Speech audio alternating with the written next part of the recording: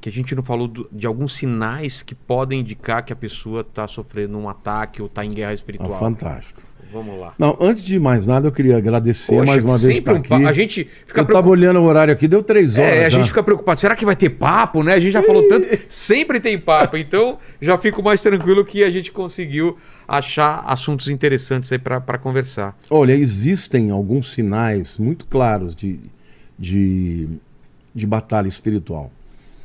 Primeiro, pensamentos na mente. Pensamentos de, olha, eu não valho nada, eu sou um zero à esquerda, a vida não vale a pena, quero morrer. Uma segunda característica também na mente é incredulidade. Você nunca teve um pensamento assim, eu estou ficando louco, Deus não existe, isso aqui tudo é uma loucura, eu estou doido.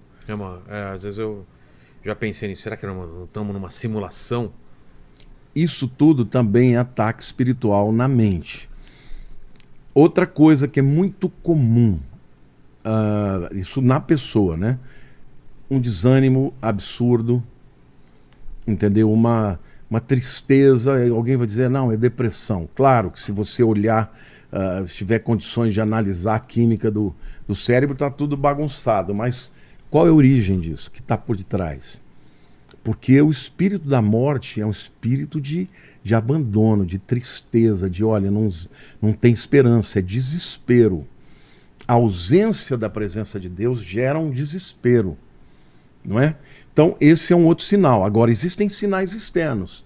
Quando, por exemplo, você começa a ver tudo dar errado, quebra aqui, quebra ali, parece que tem uma zica, né? Que tem uma hora que tudo começa a dar errado, quebra o carro, quebra o computador, quebra a geladeira, bate o carro, é roubado 2, 3 vezes.